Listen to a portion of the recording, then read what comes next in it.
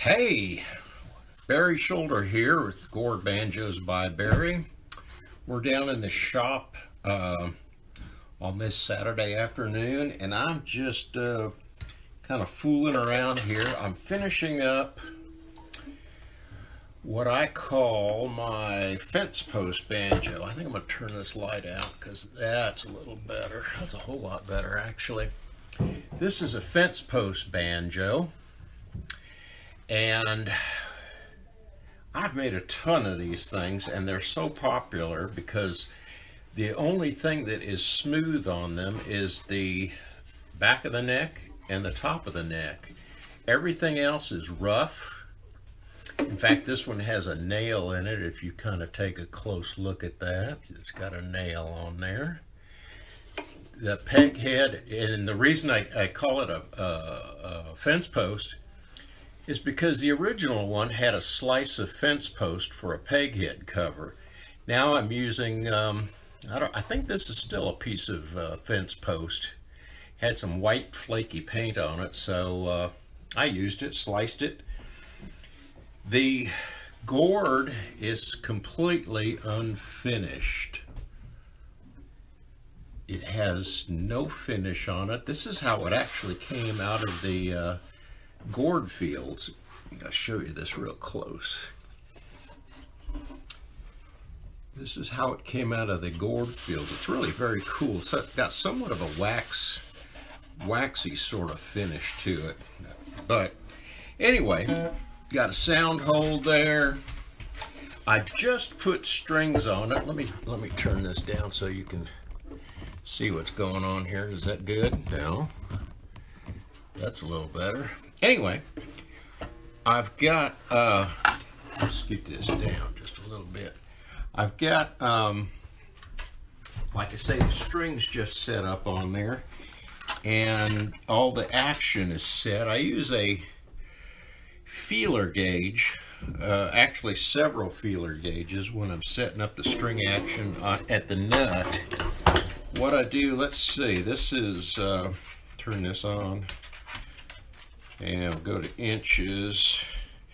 This is 55 thousandths. So what I do is I slip this underneath right at the neck, file the nut down till it hits the feeler gauge, and I've got 55 thousandths action at the nut.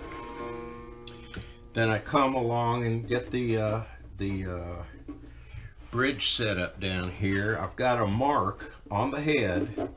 So when you receive the banjo, there's a little mark here to set your bridge. And one thing I do, and I tell people in the instructions, is on the tailpiece slides on a dowel, and sometimes the connection between the gourd and the canteen just a little loose, which is okay because both can swell, and if it swells too much, it'll crack the gourd. But I put, there's a little O-ring, I don't know if you can see that, in between the tailpiece and the gourd, and what I do is I give it a little tap, and that kind of nudges it in and eliminates any kind of slop in between the neck and the gourd. So now we're going to, let's see, we need to put a strap pin in here. So we'll get a 1/4 inch drill bit and drill us a hole in here like that. And these pins that I use, they're violin pins, and they have a taper on them. So I use a violin reamer that is actually tapered approximately the same amount as the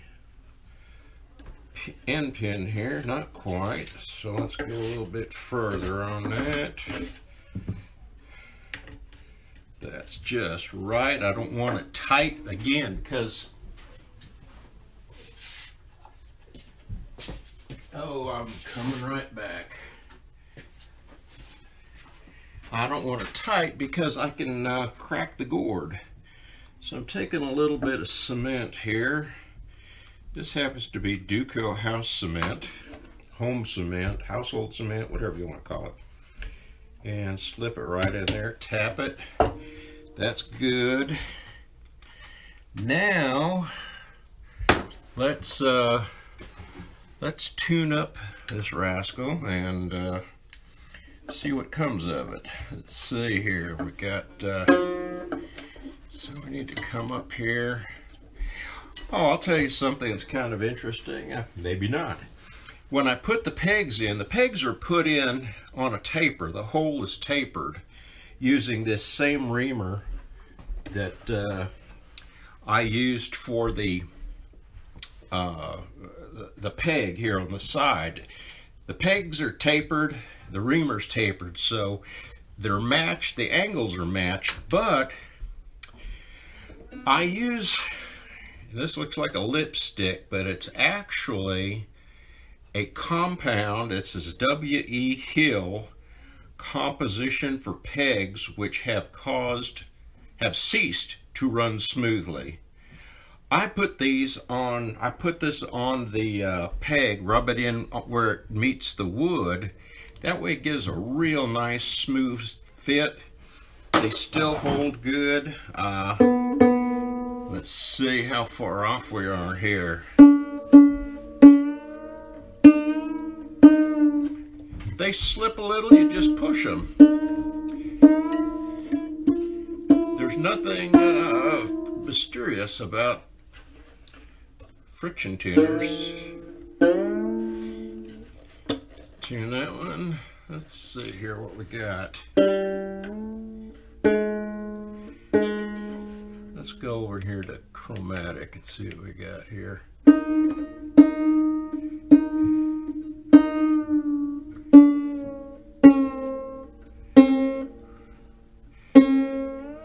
What do we want on there?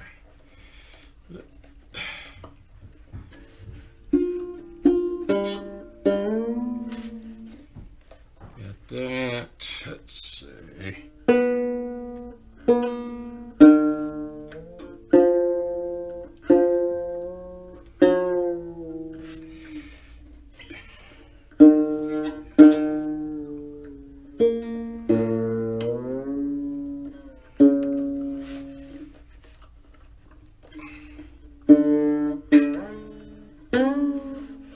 Get this fifth one going here. This is my custom set of strings that I sell on the internet. Almost there. There we go.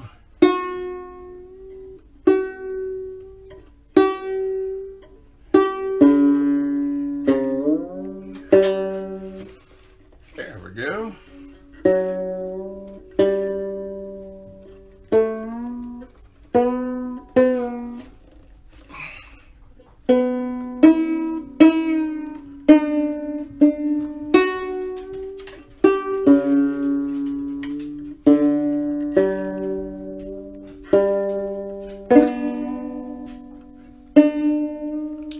This second string here, it's a little high up on the peg, so I'm not getting the angle, so I'm going to lower that just a little bit. A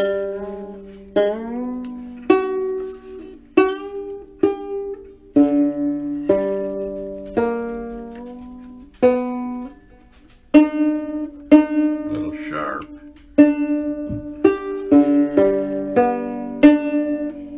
Still a little sharp.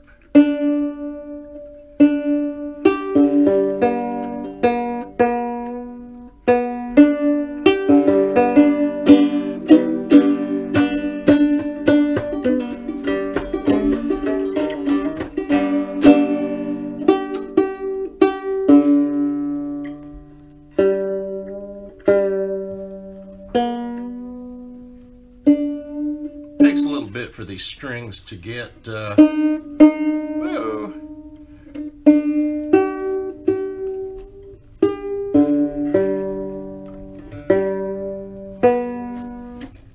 Anyway, you get the idea. we don't need to go on with that. That's just uninteresting.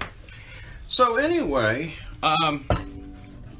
this is the Fencepost. This is, let me see, what number is this one? Because I will put it up on my website here shortly. I think it's, let's see, 340. This is number 340, 10-inch canteen board, I think. Let's see, got my notebook here. Yeah, 10-inch canteen gourd. There we go. 4.5 deep. Got a nice sound hole in the side here, about 1.5 inches, which is plenty. The neck is finished in oil, just in the playing area. The gourd is completely natural. The fingerboard is maple, and the neck is cherry. And this is a nice, got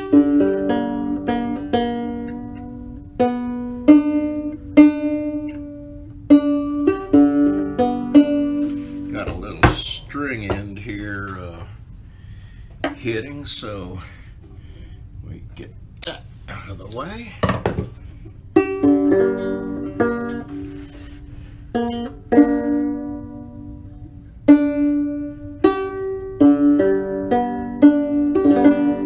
So there you have it. This is a little bit of what's going on here in the banjo shop today, and we'll see you next time.